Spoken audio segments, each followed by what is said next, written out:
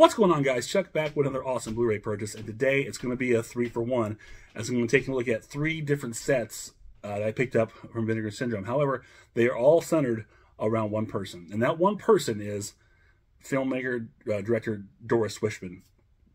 For those of you who don't know, because I just recently found out about her, honestly, I had never heard of Doris Wishman until just recently. I've been reading a fantastic book called Sleazoid Express, which chronicles, the exploitation era in, I guess, 42nd Street and all those, sleazy theaters and the movies, the people who made them. It's a very fascinating book. If you've never read it or ever heard of it, I suggest you go out and check it out. Especially if you're into the history of 42nd Street and exploitation cinema. But, she's mentioned her briefly. I started talking about some of the film that she had done, which, sparked some curiosity in me. And then I just happened to see, browsing through Vinegar Syndrome's titles, and I see these awesome, awesome sets. And I was on the fence about, do I pick these up or do I not? I mean, they look really cool, but don't want to do them. Immediately, I went for it. They're kind of a blind buy. But, the appeal was just too much. And let me show them to you real quick. And these are a 3-box set of the films of Doris Wishman, and they're separated into 3 different distinct eras of hers, I guess. And it's cool because it's pretty much almost her, and for the majority of her filmography. Not everything, but almost everything. And she dealt a lot in exploitation and sexploitation, and which is amazing, especially being a female director. And from what I understand, some of her stuff was pretty out there, crazy, pretty raunchy, very sleazy. So I'm very looking forward to checking these out. So let's take a look at these real quick. Be careful here. This was a little tricky. So the first one is the films of Doris Wishman, the Twilight years. And, I cover it because a little naughtiness on here. And this basically chronicles her very early era in films where she was doing what they call the nudie cuties, which is very popular, one of the earliest forms of sexploitation films. Basically a lot of nudist camp films. People go into nudist camps, people walk around naked, whatever they may be. That was a very popular thing. And so here's the back of the titles on here. So I can't read those in backwards, but we have Nude on the Moon, Blaze Star Goes Nudist, Hideout in the Sun, Gentlemen Prefer Nature Girls, Diary of a Nudist, and The Prince and the Nature Girl. I apologize for back and forth. The camera's backwards. I can't really see. But that's what's on here. And you're probably wondering what these are here. That'll be explained momentarily. So, here's the spine of that. And like I said, this is a very nice, again, here's the back spine. These are very nice hardcover sets. And actually, I got these through, I should reiterate, I got these through Vinegar Syndrome, but they're actually released from American Genre Film Association, the AGFA, and Something Weird Video, but through Vinegar Syndrome. So it's kind of like their partners label. Because right now, the Vinegar Syndrome is doing their partners sale all month long. So these are still up on their site to check out. So here's the slipcover for this. It's a nice little warning there. If you can't see it, it says, "With deep appreciation, we wish to thank the management of Coral Castle, Homestead, Florida, for their cooperation and allowing us to use their facilities." Obviously, it's probably a nudist resort. Back, see these little alien men probably finding an alien nudist colony because, alien nudist colonies in space. So here's the actual case. And the back. And I said there's a lot of films, and this is the first set, so this is really cool. And a lot of special features throughout here. Again, there's kind of pop it up there so you can see these, and that's just for this first set. Open it up, and I gotta be really careful here. What we got, what we're showing. Okay, I'm not going to show you the inside of this slipcover. There's an image, but it's got nudity, so we won't show that. But it comes with a little booklet with a naked girl in the back, so I can't show you the back of this. And all throughout this book, there's a lot of nakedness. So, but there's an interview here, a full interview here with Doris Wishman, and a little write up on her early days, her early films. So you've got this first set, which has the Nude on the Moon and Blaze Star Goes Nudist. The second disc, Hideout in the Sun, Gentlemen for Nature Girls. And then disc 3 has Diary of a Nudist and the Prince and the Nature Girl. And again, the back of this has stuff I can't show you. So that is the first set. This is a really, really nice. I mean, they've done a really good job putting this together, and it's really pretty, actually.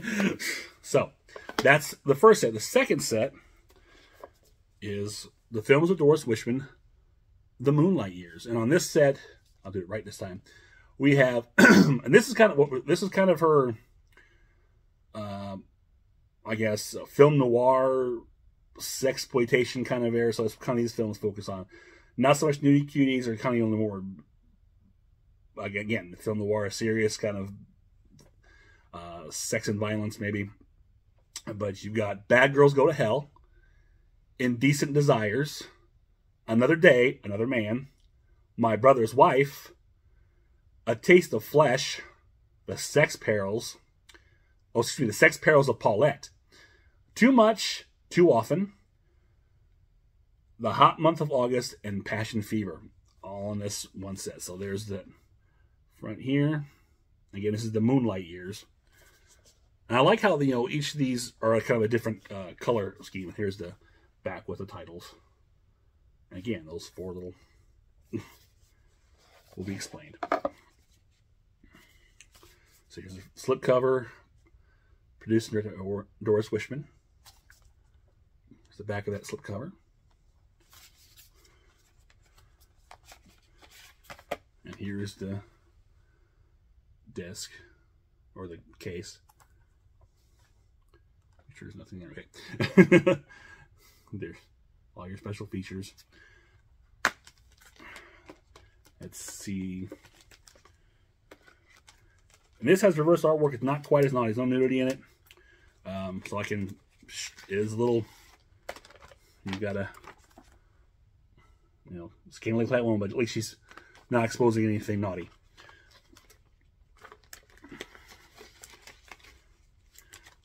And of course, you've got another little booklet. And here's the back of that. Again, a little naughty, but not a little risque, but not too bad. And basically a little essay talking about her moonlight years, as it were. And then a little interview with her, which I think all 3 of these have interviews over that period of time, which is really nice in pictures. And then you've got all your 3 discs with all your films on them. So that is the second set. And that brings us to the third and final set in the series, which is the films of Doris Wishman, The Twilight Years. Now, these are the films that, from what I gather, are a little more on the exploitation, a little more raunchy, and kind of a little more on the wilder end of the spectrum. You've got Deadly Weapons, Double Agent 73, just in case you wondered, The Immortal 3, The Amazing Transplant, Let Me Die a Woman, Keyholes Are for Peeping, and Love Toy. So you get an idea of what we're talking about here. So again, the nice different color scheme with the pink. Here's the spine, and there's the back with all your titles. And again, produced and directed by Doris Wishman. Other side of that slipcover. And here's and all your features. And I'm really excited to go digging into these and checking them out. Because again, clips, I've seen the trailers that Vinegar Syndrome released for this set, and some of these movies just look like, ugh. Not great, but fun and interesting, and and some are just out there weird, and especially these later ones I definitely look forward to checking out to see how crazy they are. Let's see. Okay. So, you reverse another scantily clad woman, but she's clothed, mostly. So, there's that in the reverse of the cover art. Okay. Get that back in there. And of course, you've got, if we can get it out of here, another booklet, which going over the Twilight years. It's the back of that. And basically, you're going to have a write-up talking about these later years of her career, along with another interview. So this is really fascinating. Actually, I look forward to reading these and learning more about this, about Doris Wishman. Because I'm fascinated, because you think of exploitation films, and you're thinking mostly men, because men are sleazy, let's be honest. But to have a woman make these kind of movies and be so prolific at it, and from all accounts being really just some of these just really wild and perverse from a woman's point of view, is very fascinating, especially in that era. So it's really definitely, I would almost think it's history making in some ways. I really look forward to checking that out. So here's your discs, 3-disc set. So Vinegar Syndrome, just or AGFA, Something Weird, whoever you put it together, did a fantastic job of making these sets so appealing. Like I said, it was kind of a blind buy. I mean, just from a little bit I heard about Doris Wishman and watching the trailers, but seeing these sets, they were just so beautiful. I just had, I couldn't resist.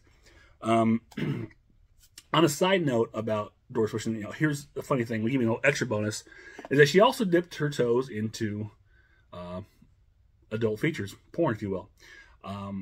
I was not aware of that, and I actually, prior to this set, I had picked up on one of Vinegar Syndrome's Peakorama titles, which was Come With Me, My Love, and Satan Was a Lady. Both directed by Doris Wishman. I think these are the only two porn films she did. And the reason why I picked this up, honestly, because I actually remember seeing Come With Me, My Love years ago. It was on a recorded VHS. I don't know where it came from, who had it, whatever. But there were parts of this I remember seeing. I was like, I didn't get that because I remember that. And of course, both films do start adult film legend Annie Sprinkle. And Vanessa Del Rio has in Come With Me, My Love. And both these are kind of deal with supernatural.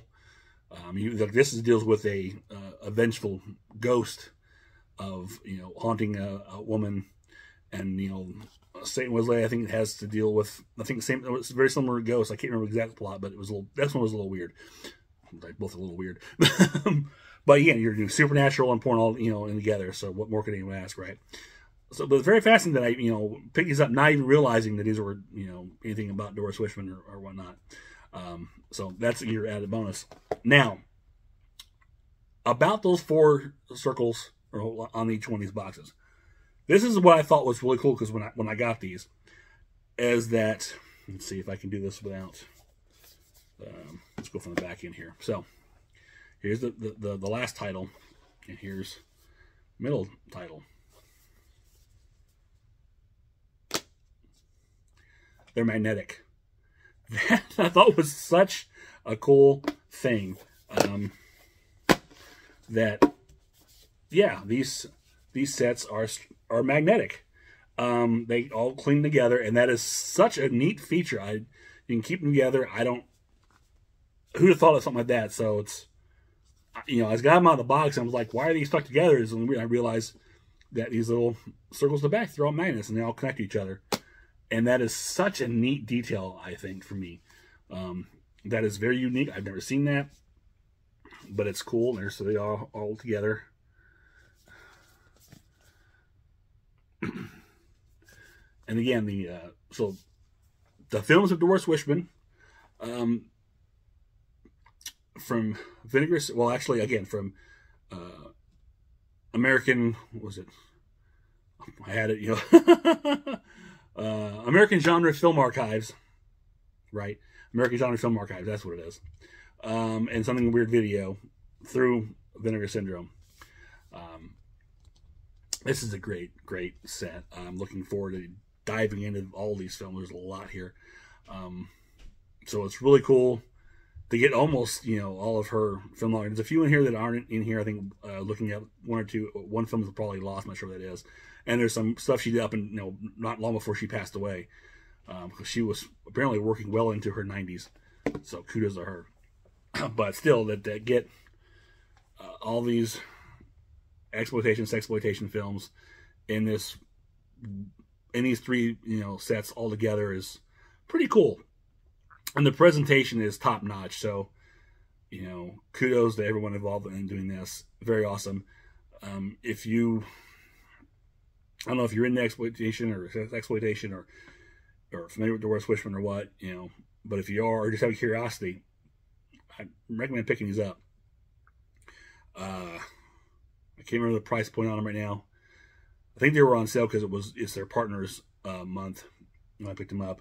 But I think they probably go for around $40 a piece, give or take, maybe a little higher. Don't quote me on that. But well worth. I mean, so much stuff on here, along with the movies, their special features, the packaging, they're magnetic. How cool is that? So, I'm looking very forward to diving into these. So that is it for now.